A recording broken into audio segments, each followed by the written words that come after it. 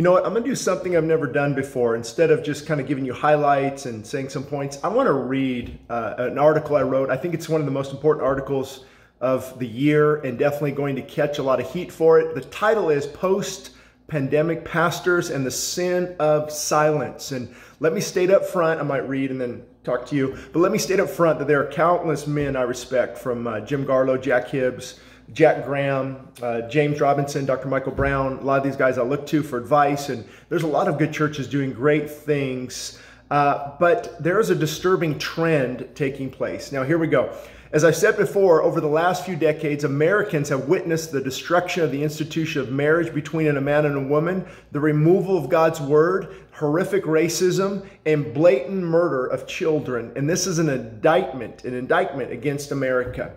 And the pulpit is partially responsible, hence the need for this article. Our silence is speaking volumes. The pulpit, the pastor, regulates the spiritual condition of God's people, which affects the nation. A lukewarm, sex-saturated culture simply reflects the lack of conviction in the pulpit as well as the pew. And as Jim Garlow rightly noted, when I spoke to him this week, there are approximately 364,000, check this out, 364,000 churches in America. 72%, or 264,000, are considered liberal. They don't even hold to the inerrancy of Scripture, if you can believe that. And according to Barna, somewhere between 6,000 and 15,000 actually hold to a bona fide biblical worldview as God's word as our authoritative resource for truth. Now that leaves 72% of churches in America don't even look to the Bible as authoritative. Oh, they'll quote it now and then, and it's a good book, but they do not allow it to shape and transform their lives and the lives of their congregation. So no wonder America is crumbling from within. The very foundation is deteriorating. And then he went on to say, bold pastors are nearly extinct. It would be much easier to play church and make everyone feel good. The church as we know it today will be functionally illegal soon. With the recent SCOTUS, which is the Supreme Court of the United States, decision, the First Amendment died, and churches will very soon be forced to hire those who practice homosexuality and transgenderism, and we will not be allowed to speak against that sinful practice. Now, let me say, I'm not saying that in anger or arrogance. On this side of the cross, without Jesus Christ, we're all sinners. My sin is no different than your sin. But we can no longer call good what God calls wrong. We can no longer call good what God calls evil. We can no longer capitulate and cave into the opinions of men. Now I'm going off script here, by the way. We got to call it out and say, hey, we love you enough to tell you the truth, that this type of lifestyle is a sin according to God. It's not even how he designed us. I don't want to get details there. But anyway, so this article is because I love people. I love pastors. I love those who struggle with sin. This article is not a rebuke per se, but a tear-stained plea to return to God. The blood of the unborn children and the effects of ungodly legislation are not just on the hands of judges. They are on the hands of capitulating preachers. Society can ignore the millions of murdered children, mock the police, desecrate society, pillage and destroy, redefine marriage, support perversion, back ungodly movements, and pastors are supposed to keep their mouths shut. I don't think so. I don't think so. Not on our watch. And then I go on to say the irony of silent watchmen. The Bible calls pastors watchmen who cry out. They sound the alarm to awaken the sleeping church, not to sing her lullabies. The prophet Isaiah, who doesn't mince words, said this about lazy watchmen. Now, I can fall in this category too, guys. You need to be filled mightily with the Spirit of God through prayer and humility and brokenness. And through that boldness, that's where you preach the truth that changed the culture. We can't just whip it up. It has to be brought down from heaven. So backing away from speaking, I should go back to what Isaiah said. He said, lazy watchmen are blind and ignorant, and they are all dumb dogs who cannot bark. In other words, they cannot raise their voice and warn.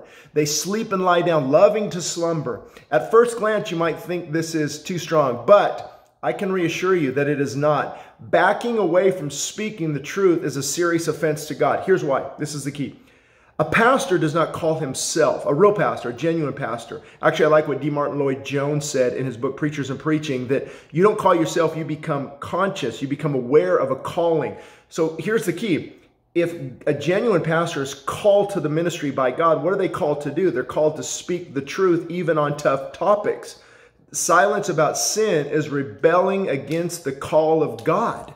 Think about that. So when I'm silent on these issues and I'm a coward and I don't want to step on toes, I just want to love people, then that is going against your God-given calling. Yes, encourage the prodigal. Show them the love of Christ. But do not tippy-toe around sin. Confront it when it needs to be confronted. You have to find that balance of Jesus, grace and mercy, full of truth, but also full of mercy and grace. And there are a few spirit-filled preachers left, and when one arises, they are quickly labeled right-wing, extreme, or narrow-minded. And the so-called evangelical church is on the verge of totally capitulating. I knew I'd have trouble on that one, especially on the cusp, again, of the Supreme Court's decision.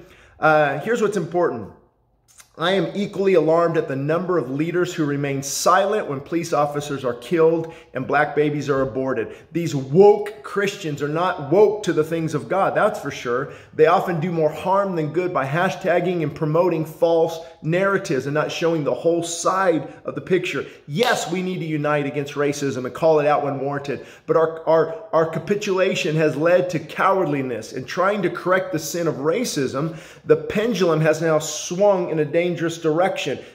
Rioting, hurting people. Look at the elderly, how they're being treated. What's happening in Seattle, it's a mockery to our governing authorities. And so it's swung so far in that direction. To fix racism, you have to preach about sin, repentance, the judgment to come, and forgiveness. Pastors, if you ignore those foundational truths, you will never change a heart. And that's the danger of the social gospel. The social gospel is we need to go out and do all these things, but the heart doesn't change. It's not about what Christ did on the cross. It's about what we can do. Now, I'm all for changing society. That's what the gospel does. But you better make sure you understand the true gospel and not these false narratives that are out there. So from Orange County, California, I don't want to have to name pastors, but we're getting to that point where we're getting ready to do that at this stage in the game. From Orange County, California to Dallas, Texas, how sad that many churches won't even do voter registrations. They'll do all kinds of things, but they will not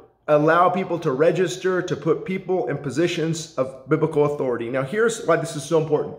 God ordained the government. Surely he doesn't want us to stay silent. What we say or what we do not say greatly impacts politics. We are not being political. We are being biblical. Saying I'm just not political is really an excuse to hide behind cowardliness. Bold pastors, like Jim Garlow said, bold pastors may look like they are on the wrong side of history, but they are actually on the right side of eternity. Many are even marching with ungodly groups and seeking redemption by kneeling. This is again why the social gospel, if not properly explained, is dangerous. It removes redemption through Christ. That's our only hope. Our only hope is redemption through Christ. Yet let's not talk about that. Let's get them out of the courts. Let's get them out of the schools. Let's get them out of everything. Let's just fix society. How does that work? It doesn't. And how is that working? It's not. We have to get back to the biblical mandate of preaching the gospel. Go out and preach the gospel. There is no harm in calling for national repentance. We do that often. But why not unite white and black pastors in peaceful, biblically grounded, gospel-centered, God-honoring gatherings rather than align with groups who fuel anger, revel in sin, and take pride in their lack of forgiveness? And now I go on to say the sin of prayerlessness, and then when pulpits were aflamed with righteousness, but I want to keep this under 10 minutes. So what I'm going to do is put the link of this article, when it comes out, we're trying to get on the website today. As soon as it comes out, we're going to put it in the comment section. The description. And we want you to share, share, and then share again. Again, this is a tear-stained plea. If you could hear my heart, it's not a heart of anger from arrogance or anything. It is welling up inside of me, righteous indignation, because the things of God are being trampled upon, and those who should be sounding the alarm are remaining silent. So I hope to talk to you soon about this. Thank you.